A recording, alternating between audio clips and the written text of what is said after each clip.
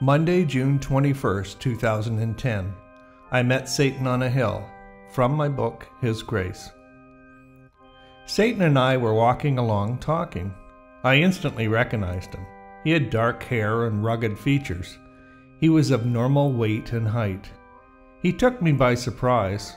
I couldn't understand what he was doing out here in this field, but I thought I'd like to take this opportunity to learn what I could from him.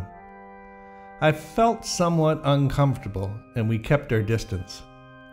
In previous times that I had met him, he seemed angry and bitter at me, but not this time. He seemed almost sad. He never really looked at me, but I continually looked at him while we walked. Unfortunately, I can't remember a lot of what we talked about, but what I do remember was important. We climbed this large hill towards some kind of building. Just as we got to the top, I realized it was a friend's house. They were having a prayer meeting. I was curious to see what would happen if I brought Satan inside to meet all the Christians. He knew what I was doing and went along with it. I was going to use this opportunity for my learning. We went into the house and down into the basement where the meeting was being held. A large group of the people sat around the outside of the room.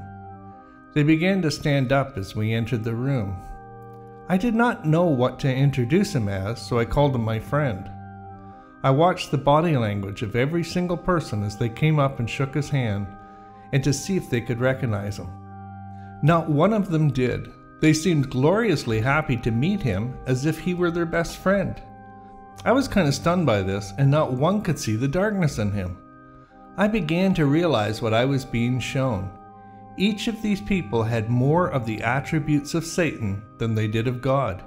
Each of these people was under a delusion because of their deep association with the world. Satan knew what I was thinking at that moment.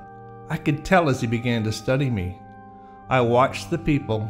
I could see inside each of them and all of their sins. Each one of them screamed of selfishness and self-centeredness. They loved the things of the world and they hated their neighbors. They had never removed themselves from the world and never learned to walk in the kingdom. In the kingdom of God, man runs to serve other men. In the kingdom of Satan, man demands to be served by others. I was repulsed by their selfishness. I was disheartened by what I saw. I had read the book of Revelation, and in the end I knew God will win, though he will only save a remnant. Satan and I proceeded to leave the room. We went upstairs and outside. The people were leaving at the same time, and I noticed them carrying their big Bibles under their arms. I felt stupid as I watched this, knowing that Satan was winning, and he knew it.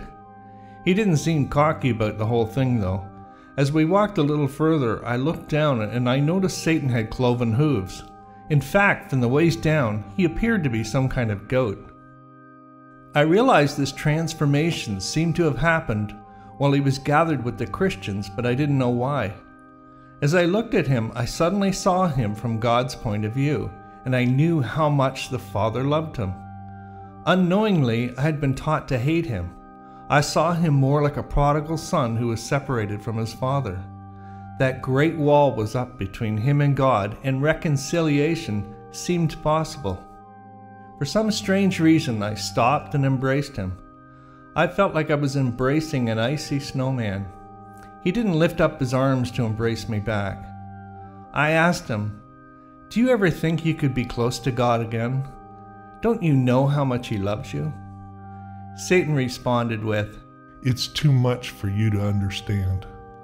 I turned and began to walk again. He was silent and had that sad look again. Everywhere we walked, I stared at him, but he just looked straight ahead.